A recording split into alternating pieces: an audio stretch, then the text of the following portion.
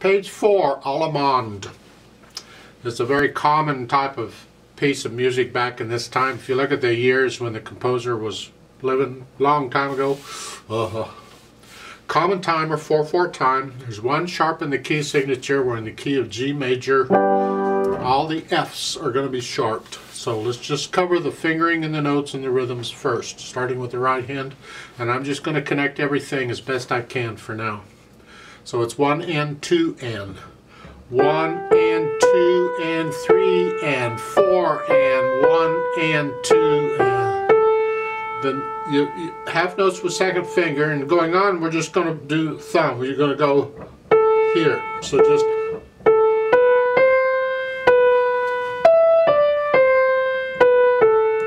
now on measure 5 you have a C sharp. So it's 1, just the third finger, just come up. And that sharp, by the way, is good for the rest of the measure. So both of those C's in that measure are sharped.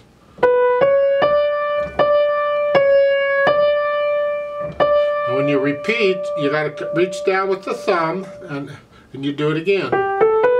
When you go on, then you're going to measure 7. You're going to use 5th finger for the D. Here, again, you just lift up and move.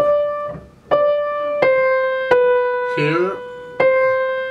Measure 9, 1 and 2 and. 1 and 2. 4th finger, scrunch up a little bit. Cross over. See, the whole idea of doing this is we didn't put a thumb on a black key. A lot of times we don't, because the thumb is a short finger and it makes your hand go way up in here. So sometimes we adjust the fingering so we don't have to use the thumb. We do use it quite a bit on black keys, but if there's a possibility of something else, here you go. So in measure 9 again, because we could have done this very easily just staying with 3 here, but by using 4 that avoids that. Here, 4, that way you have second finger on that. Then in measure 10 you cross over. You don't even have to cross over. Go back to measure 9 here. We used 4th finger. Well, I could use 4th finger again here. Cross over. However, it's good practice to cross over. Let's cross over. Then in the last is thumb. And again, it's a 1-5 at the end. It's a B and a G. So it's 1, 2, 3, 4. Now if you repeat that, you go back to measure 7 to the reverse repeat sign. You're just going to lift up and move. Little finger again. That's fine. Left hand, starting here. 1, 2, 3, 4. Oh, isn't this fun? 1, 2. Don't forget the F sharps. Let's go down to measure 7. You're here. Just reach up with the thumb. You're not moving the hand, just the thumb. And you only have the thumb up there long enough to play the note. That's it. And then it can come back where it was. So again, measure 7. 1, 2, 3, 4. 1, 2, 3. Now measure 10 on the 2 Ds. It's a 5 and a 1. That's fine. Just we do that a lot. It happens. And at the end, that is a G and a D. Put the hands together.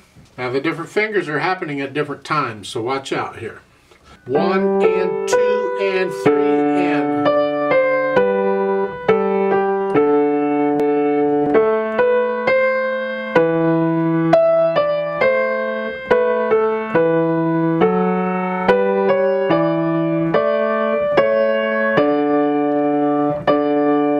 Does that make sense to you? Did that sound right?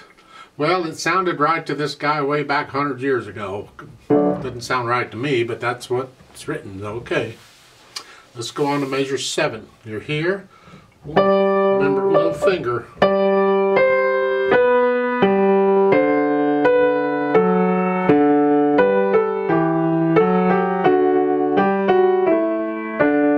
Now, measure 10. The last 2 beats. The 2 quarter notes. There, the 2, and then both hands are changing.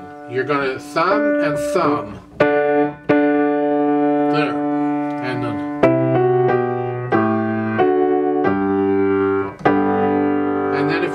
repeat, both hands have to move. Here. That's hard. When you have to move both hands at the same time like that, that can be hard. Now, more advanced music, we have different ways of helping us prevent having to do that. I'm guessing that we need the practice. So just know where you're at. You're here at the end. Know where you want to go and which fingers. That's a little finger in the right hand. It's index finger in the left. So you're going to go from here to here.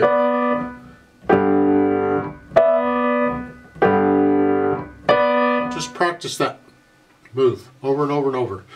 Good practice. It doesn't need to be a real fast jerky motion. No, just lift up and move. Just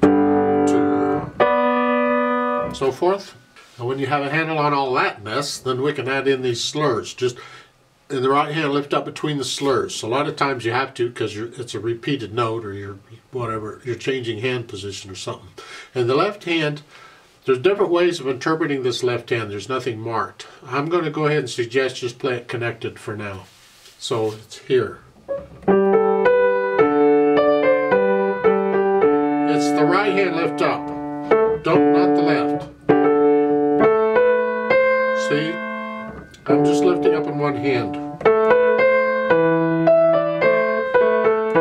And again, just the right hand, not the left. So just lift up in the right hand. I could make this a lot more difficult for you, but I think considering the notes we're playing, that's enough. Just do that. Lift up in the right hand on these slurs.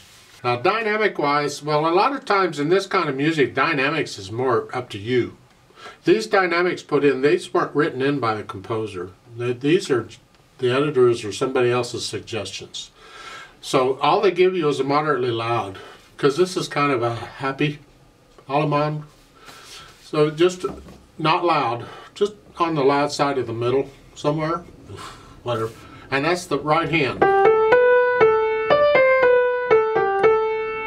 But you're not going to stay exactly at that level. You get to know it and you feel it and you'll start experimenting with it.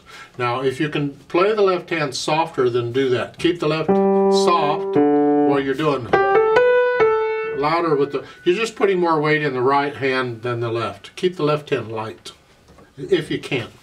Takes time and practice to learn to do that, but I'm asking you to keep working on it because in time you will get it, but you got to work on it to do it. So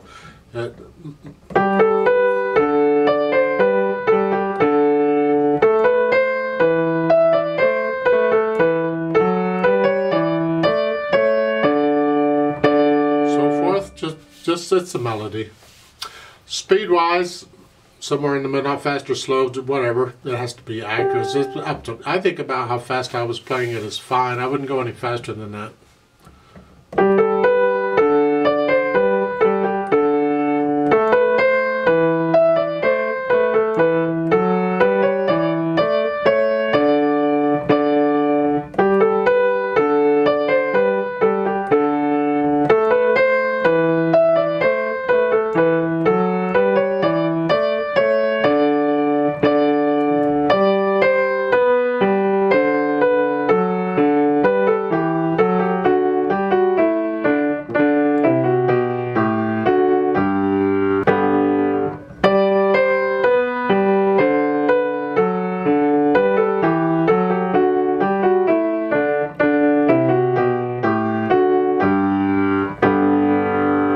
When you repeat things, because you see the repeat sign at the end of the second line means you go back to the beginning and play that part again.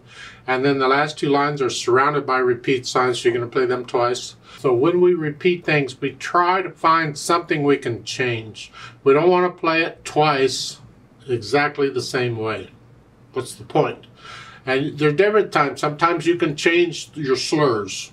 Sometimes you can change the dynamics. Sometimes there's other little things that we can change I'll talk about later. Here I'm suggesting when you repeat these, come down and play it the second time maybe in a moderately soft range. So at the beginning you're going to start out moderately loud.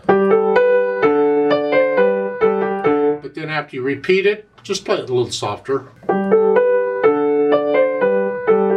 And then same thing on measure 7. First time, go up and play it moderately loud. And then when you repeat it, come down and play it softer. Change something, and so the dynamics is what I'm suggesting we change here. I'd like to play this with you very slowly to double check the notes and the rhythms. Not going to do any dynamics. So I'll give us 4 counts, and we will do the repeats in the whole bit. 1, 2, ready, and go, and.